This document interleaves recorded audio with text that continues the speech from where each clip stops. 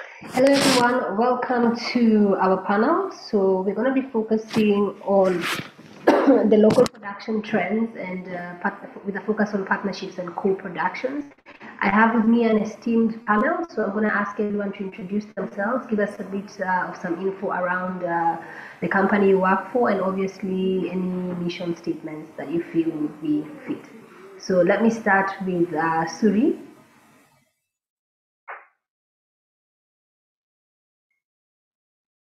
Suri, can you hear me?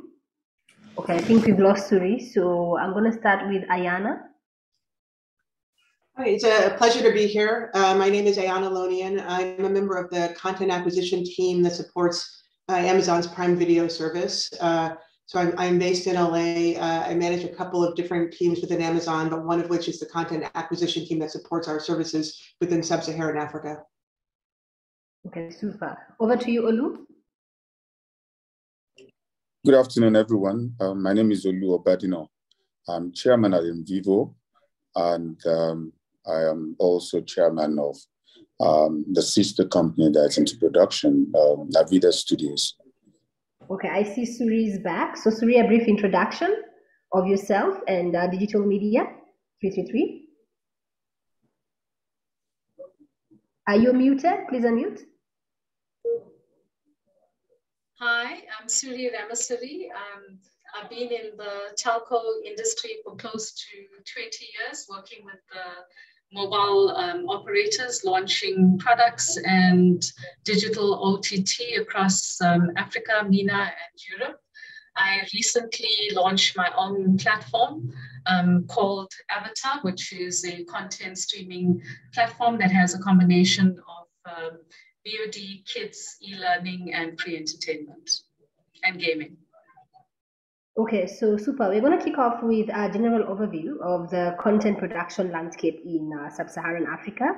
So I'm going to start with you, Olu. In your opinion, what do you believe have been the major transformation in the video landscape over the last couple of years? Olu, you're muted? Yes, thank you. Okay, so basically what has happened in the last couple of years is that we are seeing the influx of global platforms coming into the region. And this influx has informed the need, to start paying attention to the quality of content that's been produced, and basically, and gradually we have started seeing, in terms of quality, content going to the next level in terms of, the story, the scriptings, post-production, and we are getting to that point where we're bridging the gap between Hollywood and African films. Okay. Suri, what do you believe have been the major transformation over the last couple of years? So I think there's been a couple of aspects. The one is the rapid increase in video distribution and consumption. And we can see social platforms like Facebook and YouTube and how it's exploding in terms of content, videos being shared by consumers and billions of videos being shared in seconds. So consumers are starting to produce their own content now. There's lots of platforms that's allowing the user-generated content like TikTok, Facebook Live, YouTube Live, etc. Then the expansion of a large number of entrants of OTT platforms. And I think COVID has allowed the acceleration of consumption as well as production by houses like Netflix and Amazon, who are starting to produce more content to meet the demands in these platforms, but also the growth within Africa. And I think local content, localized content is a huge demand, and a lot of these platforms are playing focus on production of this content. And also, I think video in terms of how consumers are watching video and what they're watching, and the relevance of video across these territories. And production starts to play a huge role in meeting the demands when it comes to long form and short form content, and also the growth of and the demand for series. Okay. Ayana, from your perspective, what are the specificities of the African content landscape compared to other regions of the world? Let me think. I mean, I think there are a number of unique things and wonderful things about content that originates and is produced in sub-Saharan Africa and other parts of the continent. I mean, I think you see certainly parallels in other parts of the world when I think about, for example, maybe the Bollywood industry, other formats that I think that resonate well within sub-Saharan Africa, that resonate in other parts of the world, be that telenovelas, be that, Korean K-dramas, Japanese anime, what have you. So they're definitely, in terms of this, the vibrancy of the content creation and content production community in sub-Saharan Africa, there are definitely, different parallels that exist with, again, Bollywood, Hollywood, what have you, but it's definitely very entrepreneurial, very energetic, the volume of content, the quality and the caliber of content, and then of course just the unique stories that can only originate and do only originate in parts of sub-Saharan Africa that are intrinsically unique to that part of the world. Okay, thank you. Lou, maybe just to understand from you, have you been able to monetize successfully, and also what type of business models have worked and for which type of content? You're muted, Olu? So basically, we started off actually launching our own distribution platform, and Vivo TV. It was a free TV online streaming platform. And after a year of doing that, we actually changed strategy. And what we do now is we make the platforms available for corporates that already have a subscriber base. So like banks, like telcos, and we whitelist them. We make our production library, content library available to them. And we also create unique content for them. So because of that, we've then now focused exclusively in terms of making our own productions. And we've done quite a couple of production in the last couple of months. And we are still working on some as well. So the business has changed from just yielding platforms for content to actually yielding the platforms for organization or corporates, that have a user group or a subscriber base, already, than, putting on a TV and start chasing subscribers, so, and then we concentrate now on making productions for those corporates and also for other platforms as well.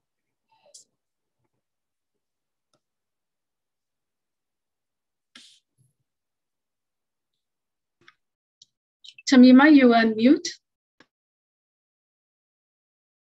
Suri, maybe you can give us some insight into the type of monetization strategies that are working for you. So I've adopted a few models. The platform that I've launched is across Africa and very much focused on targeting the mass market. But as we've also heard from previous sessions, the youth market is also a key target audience. And when deciding on how to monetize a platform, together with the content that you make available, we need to understand how these consumers will be able to subscribe to the content. So some of the models that I've used is partnerships with the mobile operators across Africa, where we do a direct integration with them for billing, and the customer can use their prepaid airtime to subscribe. Other platforms that are doing very well is the mobile money platforms, where a lot of customers are used to payment methods using these billing options. So we've integrated to that as another option.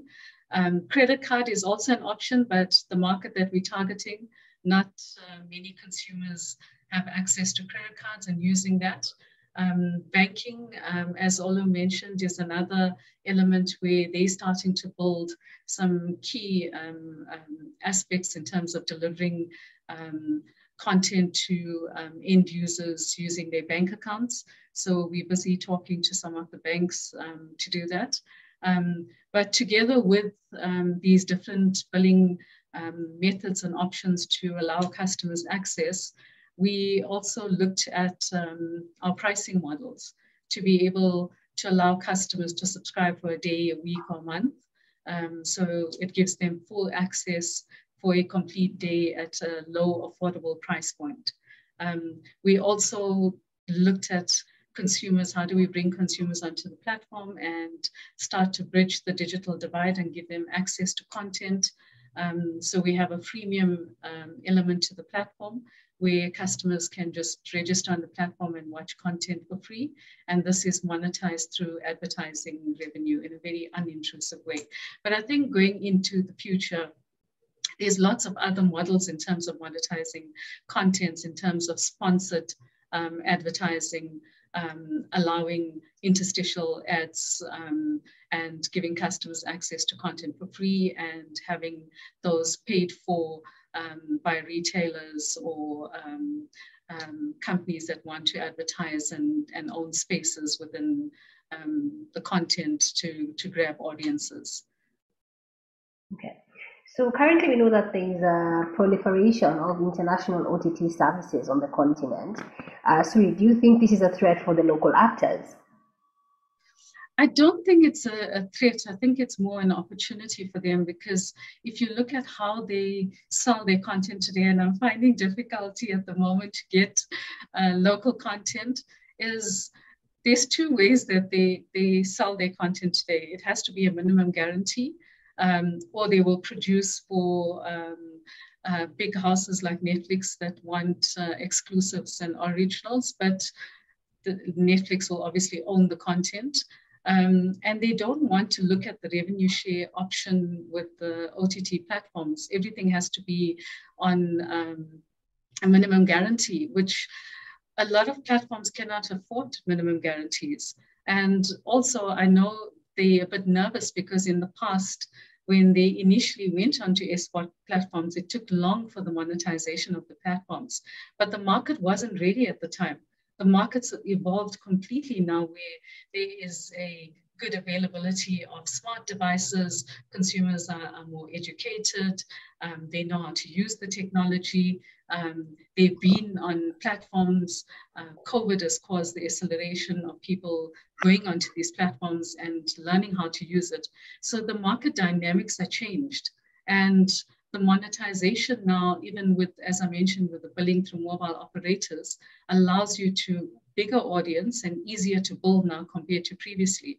So it's a huge opportunity for them for annuity income.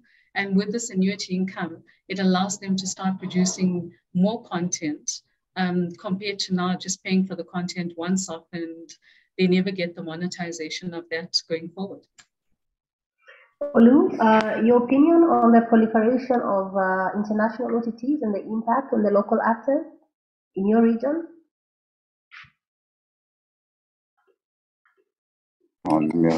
Okay, so I don't know about proliferation, but I know about incursions of a few of the international platforms to Africa. The implication of that, like I had said earlier, is you would see that the production houses are now putting in a bit more effort in terms of trying to increase or do more in terms of the quality of the output. And they are also achieving that by now even working with international production houses that are already producing content for the platforms in a co-production kind of arrangement. And that also has been able to have a bearing on increased quality for the content. So for me, it's a good thing for the industry. It's one thing that I know clearly can actually force the industry to go to the next level. Okay, so let's take a look at the current content offering that is available on the continent, and maybe try to understand what the state of local production is currently in sub-Saharan Africa, the typology of content available. So what are some of the challenges that we still have to overcome? Over to you, Suri. So I think some of the challenges is localizing that content and dubbing it into different languages, which is not easily available. And I think it's also the costs involved to start dubbing this content.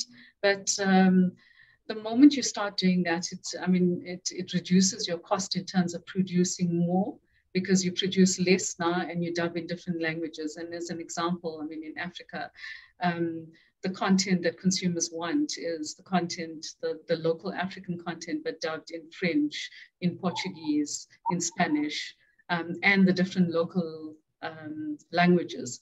I mean, in South Africa, majority of our content is in English. You get a bit of Afrikaans, but our local languages, very difficult to find that content. And that in its own right, if we have that type of content, it will grow exponentially in terms of consumption of that content and subscriptions for producers.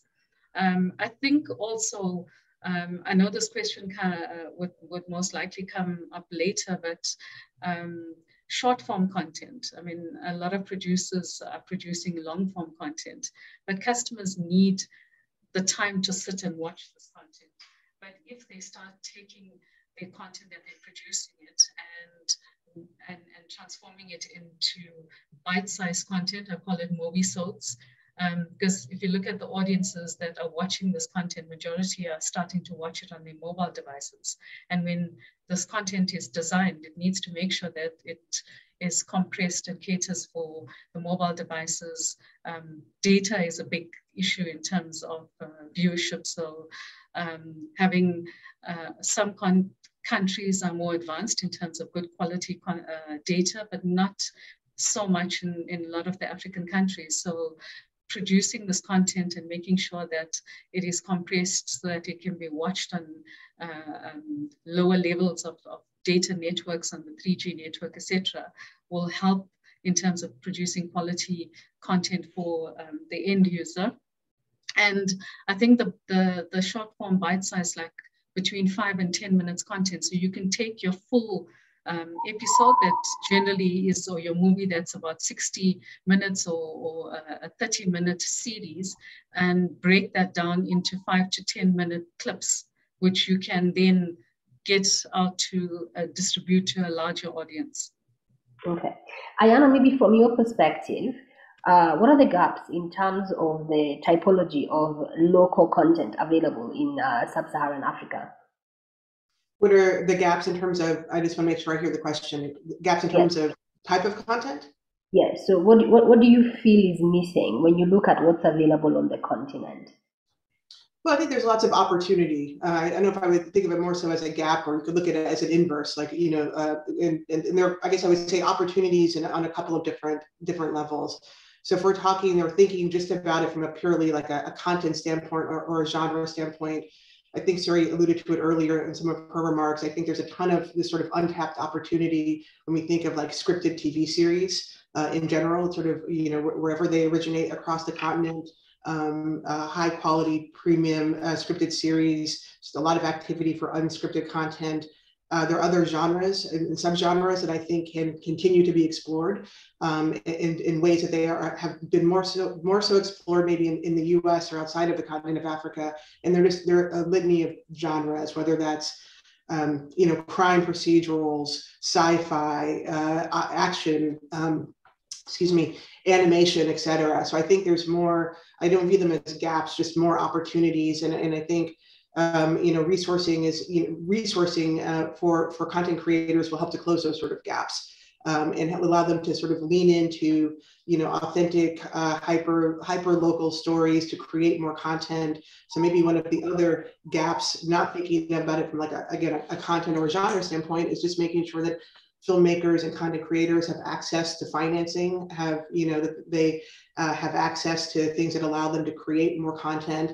And then I think there are some other things that are resident in other, we'll say, media sectors in other parts of the world, where sub-Saharan Africa in some respects is still evolving. And these are things that are less glamorous to think about, whether those are things like insurance, chain of title, making sure that folks have an understanding of like IP ownership and some of the basic fundamentals that have to exist in any media ecosystem for it to truly mature in the way that Hollywood has or other parts of the world. But I don't view it more as gaps. I just view it as sort of untapped opportunity. Okay, super. So Olu, when we're talking about what to bring to the audience, and Sui touched on it earlier, so in your territory, what seems to be the route to take? Short formats versus long formats?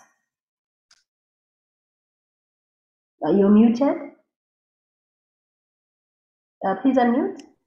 Okay, no, that's fine. Okay, so basically what we've seen here is that now, because number one, there is that proliferation of mobile phones, everyone seems to be on the move and they want to relate with content on the move as well.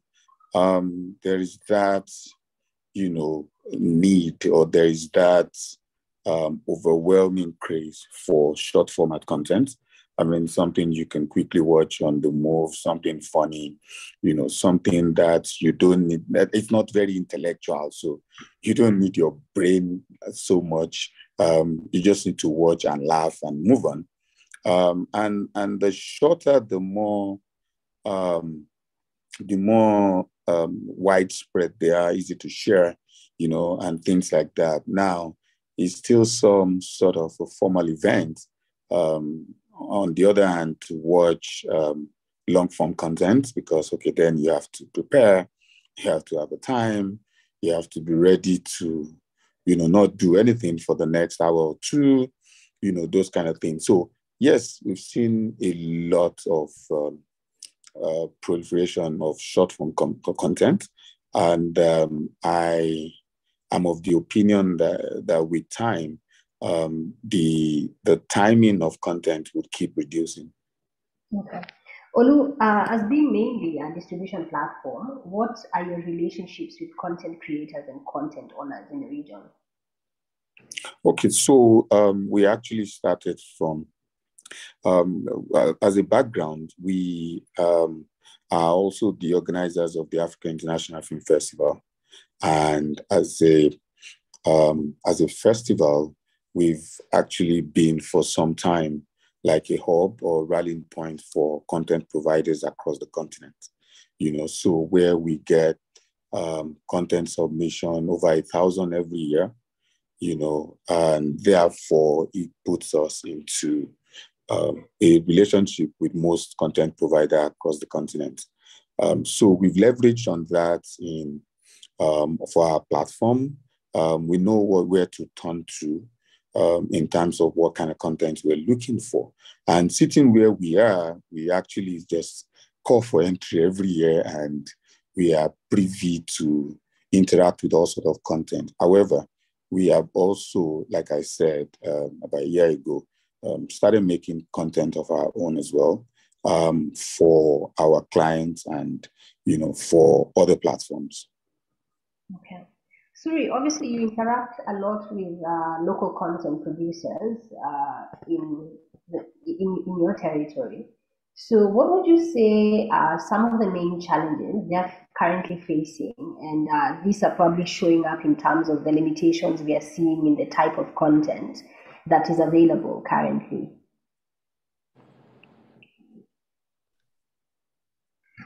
So I believe the first main aspect is financing. I think like Olu mentioned, as well as Ayana, where a lot of the content producers, because the content produced is sold at a once-off, and once that funds is now depleted, it's difficult because they don't have disposable income to produce more content.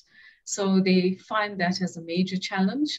and also finding platforms, because you must know the traditional behavior is that when content's produced, it's given to the likes of your broadcasting channels or multi-choice for DSTV or the local TV channels like SABC or to Netflix or Amazon.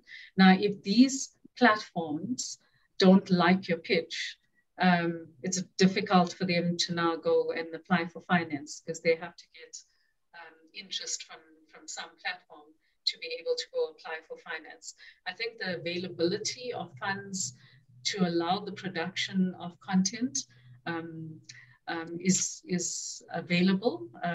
For example, in South Africa, we've got DTI that funds production of movies. The banks, IDC, and a lot of the banks also support the financing of the production of content. And I mean, if you look at recent announcements with Netflix and Amazon, where they also are investing a lot of funds in the production of local content.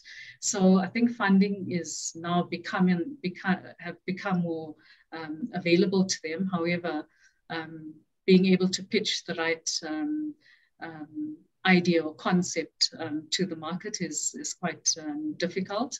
But I think also, I think there's huge opportunity for building a whole lot of genre of content in the different aspects. And I think you've got certain producers, like the big producers that are entering the markets, but how do we start to support up and coming artists? There's so much of good local content. And I think there must be more education around this, more platforms to enable these up and coming artists to be able to pitch these type of offerings. And I don't know whether the film festivals is one element where they have sessions that all these local content producers can go and pitch or have a learning platform for them. And I think that's where it lacks in terms of all these up and coming artists that could allow us to expand in terms of local production. Okay. Olu, maybe just to understand in your region, when it comes to financing local production, what are some of the existing limitations and how do you perhaps foresee those being addressed? Okay, so basically, and to just say it as it is, our financial institutions don't understand films. They don't understand content. They don't understand the life cycle of content. They still don't have experts internally that understands the industry and how it works. And therefore, you will not see so many financial products, that is tailored exactly to the life cycle of a typical content. Having said that, we've seen a few initiatives of government trying to intervene in the sector. I don't know if you're aware, but the entertainment industry is the second largest employer of labor in Nigeria, and the government is really trying to do a few things to sustain that, so that results in situations where the government-owned development finance institutions will offer some form of, financing offering to filmmakers. Having said that also, we've not seen so many filmmakers that understand the business of films, so you also then have the backlash of, government provides the funding, but they don't mostly do well because they also don't understand the business of films. Most so-called filmmakers are just creatives who just want to create.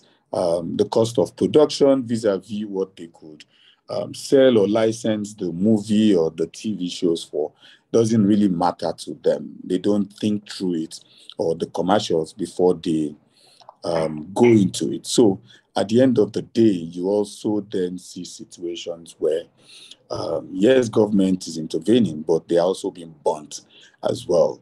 But I must say that gradually, we started seeing people in finance looking at, what can be done in this space. I'm sure last year we witnessed Afrexim Bank launch $500 million for films. And, and having even said that, you would notice that not so many have been able to avail themselves of that fund, because of what is required. There's still a mismatch between what the bank requires and what the filmmakers would like to yield. But like I said, there is a whole lot of awareness right now. A group out of Nigeria just launching the first equity film fund last month, and they are looking at raising an initial funding of, I think, $100 million. Yeah, something like that. Yeah. So now, if that succeeds, now I see that they are bringing capacities around that fund. People who can sit and understand what is required to make a commercially successful film. So there's work ongoing to bridge that gap, but there's still a gap. Okay, thank you for that. I think it's been very insightful in terms of what's happening in Nigeria. And obviously, I think speaking for some other parts of the continent, despite those being challenges, I think it's quite significant to say that they're very positive and welcome moves when you look at the level of investment that is actually being put forward. And speaking about investing, Ayana, Amazon has been investing significantly in Nigeria with deals with production companies like Inknot and Anthill in the last couple of months. So do these partnerships only focus on the distribution aspect, or do you also plan to play an active role in production with your partners? Oh, absolutely. I mean, we have a number of different, different complexion of relationships with local content creators or partners across sub-Saharan Africa. Again, some of which have been, sort of publicly announced, and some of which have not been publicly disclosed. And they run sort of the spectrum of different, I guess we'll say, licensing and/or content creation, opportunities. So from one end of the spectrum is, this license of finished product, again, a traditional sort of, SVOD license, whether that content is exclusive and unique to our service or not. And then on the full other end of the spectrum are things that we may, develop, wholly undeveloped, and/or, commission or co-pros. There are all sorts of things and types of deal constructs that exist in between those two those two goalposts, as I described. And so you'll see us have relationships that, again, run that spectrum, and we're super excited to work with content creators. And again, there's a variety of things, whether we, develop and/or create and/or commission, whether we are, this making that content available, whether we're making that available solely in sub-Saharan Africa or making that local content available in other parts of the world for the benefit of our customers around the world, where you'll see a variety of different, I guess we'll say, engagement models and/or licensing and/or commissioning constructs that we take advantage of in sub-Saharan Africa, just as we do in other parts of the world.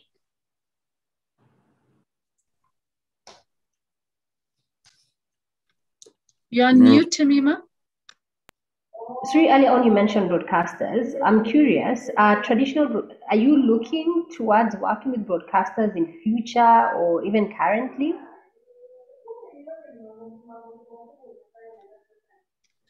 So, Tamima, yes. I have approached some broadcasters, if you're meaning broadcasters in terms of linear streaming. Yes.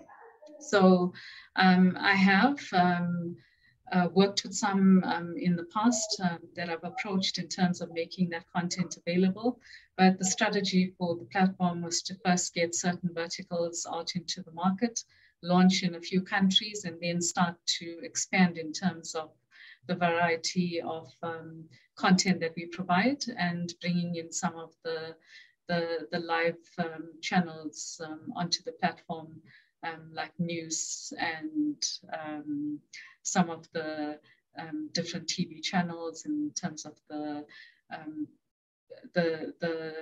need for some of the demand for content, typically for Africa. So I'm going very niche in terms of focus, because I'm obviously not competing with the likes of Netflix and Amazon. That is not my focus.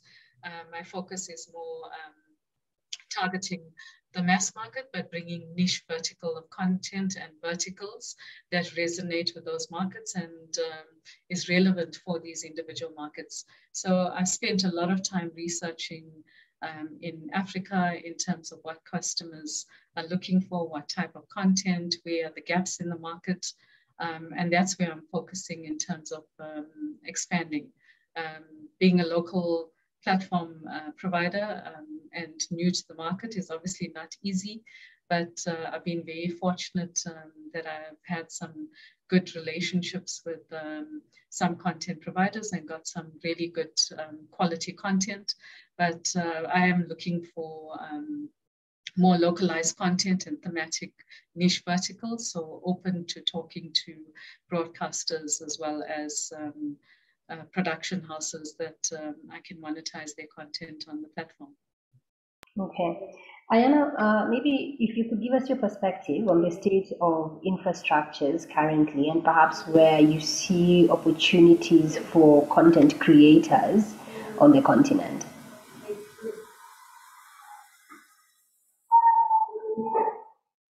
Ayana, can you hear me? Sorry, yeah, so sorry. I didn't know I was talking. Yeah. I'm just asking for your perspective, obviously, as a platform, when you look at what is currently available on the continent. So what's your perspective in terms of the current state of infrastructures and where do the opportunities lie?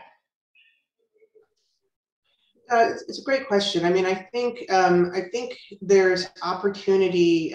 Part of, I know I alluded to it earlier. I think there's definitely opportunity again for, we'll say, for types of content, genres of content that have, I would say, been sort of underexplored, for a variety of reasons. So I think there's certainly opportunity, just, from a content standpoint, a genre standpoint, different, formats or subgenres. Again, a blend of, broadly speaking, genres that have not been explored, but to do so with a premium, to produce stories that are like hyper local, very authentic, multidimensional, and again, this intrinsically sort of native to sub-Saharan Africa. So I think there's a lot of just, opportunity there from a content standpoint. I think there's a ton of opportunity with like emerging content creators, young content creators. Again, sometimes they're limited by access to resourcing and financing, as we sort of discussed earlier in the panel. But there's no, I would say, shortage of talent from a content creation standpoint, in and across sub-Saharan Africa. Sometimes it's just a matter of providing those content creators with resourcing, access to distribution, financing, et cetera, so that they can either hone their craft, tell the best stories that they can tell, and make their content available. So I think there's this, again, a lot of untapped opportunity, no shortage of talent, no shortage of just wonderful, authentic stories to be told. There might also be an opportunity, I would say, for training. We were talking earlier about, pitching ideas to, whether it's a global streaming platform or a broadcaster or any, quite honestly, distribution partner or potential investor. And I think there's like an art to how you pitch. When you have an idea, there's an art and a science to that.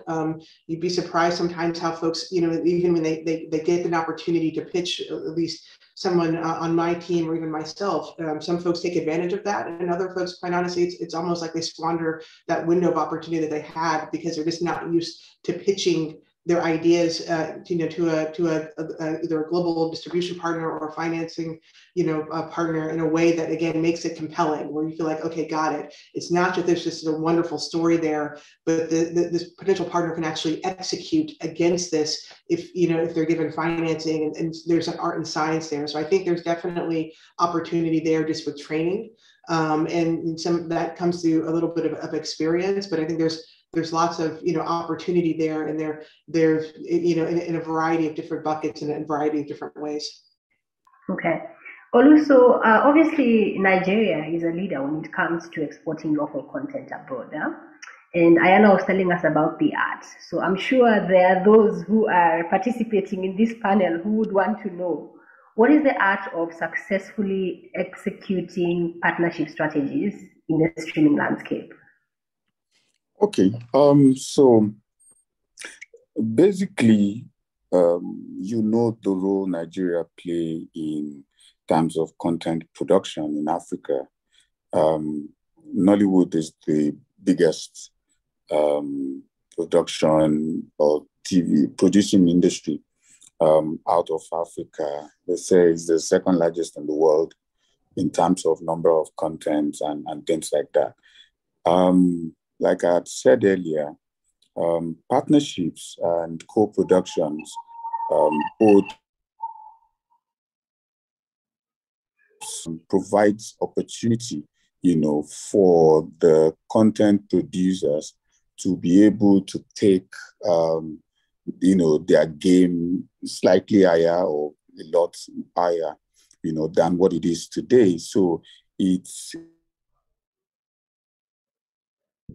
a case somewhat of do or die, because I think the industry has reached a point where there's a glut. It's become same old, and people are lifting their heads high to opt to see what can we do next? How can we bridge the very wide gap between the quality of production between Hollywood and Nollywood? And one of the biggest ways, to jumpstart and fast track that is in partnering with foreign production houses, and we started seeing a whole lot of that lately in Nollywood. Okay. So I understand our time is up. So I'm just going to let everyone say something very quick in summary. Let me start with you, Suri. When you look at the local production trend, what do you believe are some of the innovations you can anticipate in the upcoming years? So from an innovation perspective, I think a lot of production is going to go with a combination of AI and having integrated advertising built into the viewing of this content, where consumers will start to be able to interact with the content, if it's a show, they'll be able to online log into the show, participate, watching a movie, a WhatsApp being on your screen, and if it's a movie screened in Mauritius, you click on the WhatsApp and there's a deal for you on a holiday, or if it is a movie with fast cars, there's another WhatsApp on your screen and you click on it and there's a deal for a BMW or Ferrari, or and you being able to interact and engage with the content that you're watching.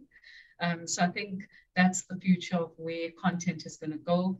I think user-generated content is going to explode, because if I see how consumers are watching content today and the demand for this for content, and that's why platforms like TikTok that launch post Facebook and Google and stuff that were messaging and searching platforms has just taken, and the market has just adopted to it, is the fact that they can be themselves, they can share their content, and consumers are starting to move to pieces of content that they like and what they want. They're becoming very demanding in terms of what they want to watch, how they want to watch, when they want to watch.